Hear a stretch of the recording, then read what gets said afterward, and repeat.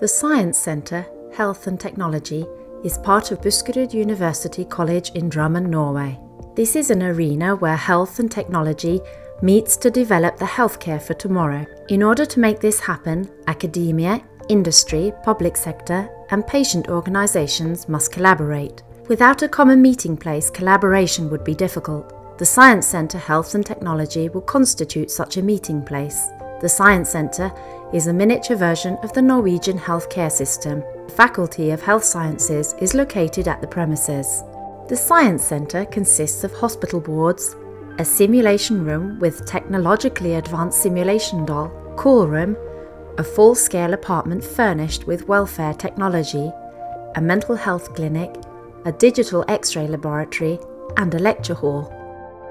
In order to simulate various scenarios, the centre is equipped with video technology and modern technology.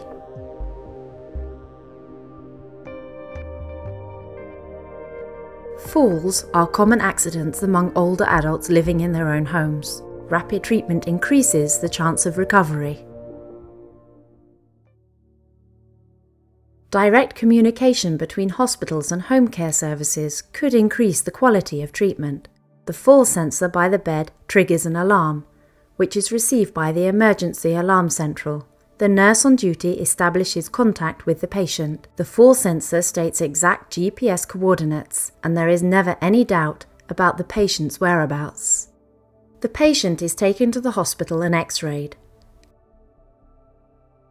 The diagnosis is a broken upper femur. The result of the X-ray is also sent to the home care unit in the municipality. The patient is admitted to the hospital. From his bed, he can use a tablet computer to lock his front door, which he forgot when he was taken to the hospital. The physician and a physiotherapist discuss prognosis and follow-up with the patient before he is discharged. Information about the follow-up of the patient is also sent to the care service in the municipality, so everything is prepared when the patient returns home. The patient is exercising at home. A tailor-made exercise program monitors the patient's motions. The results are sent to the physiotherapist.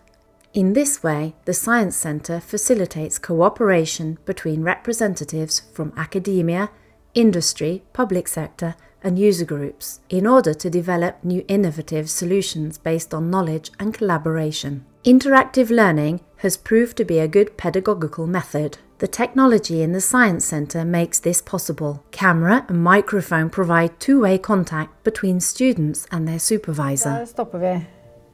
Så må vi huske på at pasienten må ligge ned når vi skal skifte underlaken. Greit. Nå kan dere starte igjen. Recordings are streamed to the students for extra learning purposes after class. This also opens for distant learning and e-learning.